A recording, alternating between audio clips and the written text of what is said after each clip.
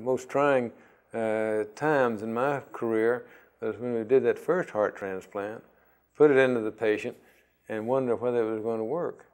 Suppose it had not functioned. We weren't certain at all that it would function.